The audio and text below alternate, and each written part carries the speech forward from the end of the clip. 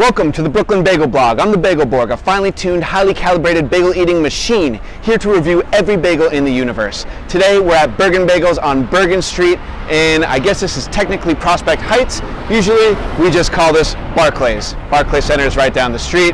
Don't really give a shit what neighborhood it is. So as you can see, it's a gorgeous day out. 9:30, Saturday, 80 degrees. This, people, is optimal bagel consumption time. If Bergen Bagels isn't giving me their peak bagel right now, they're never gonna bring it. So it's do or die for Bergen. Let's unwrap under the covers, see what we got. Here we go. Oh, before I do unwrap, I will say that I can feel that it's a bit of an uneven bagel.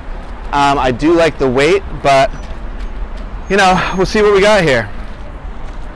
All right. So right off the bat, I'm a little bit confused by the toppings on this everything bagel. This is not a standard topping. Kev, can you help me out? Like, what do we got on this bagel here? I don't even know what to call this. I gotta say, I think these look like dried oatmeal seeds. Never seen it before.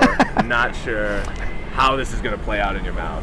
Yeah. But to be frank, I don't like it. I don't like it. This is usually what you see on a multi-grain bagel. No new friends. Well, yeah, no new friends at all. Another thing to note is that there's an uneven cut here, so this is something that drives me crazy. When you cut my bagel, split it 50-50. I don't want this 60-40, sometimes even 70-30 bullshit. 70-30? I've seen 70-30 before. It's absolutely outrageous. We got a little bit of cream cheese on the side, so this was just a messy bagel cut all around. I'm not pleased, but I'm gonna give this... You're gonna make fun of the bagel, the cream cheese on the side of the bagel, when you're about to get cream cheese on the side of this. We'll see about that. All right, I would usually like to take a bite of the larger half, but I'm really curious about these little seeds on the everything bagel, so I'm going to take a bite of this half. Of course, the double-sided topping, that's a plus, so Bergen, good job with that. But let's take a bite, see what we got.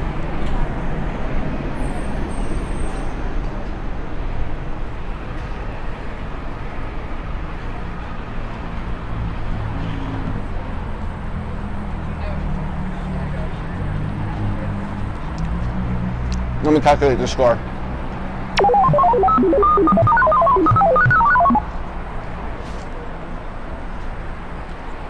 All right, I'm gonna give this a 2.6466.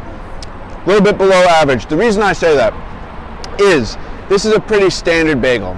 Like I said, it's 9:30 in the morning on Saturday. I want my bagel to be hot and fresh and melting in my mouth. This, if you're gonna just try out an average bagel during optimal bagel consumption time, I can't give you more than a 3. I just can't do it.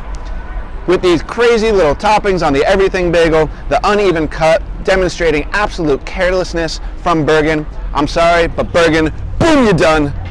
We probably will not see you next time.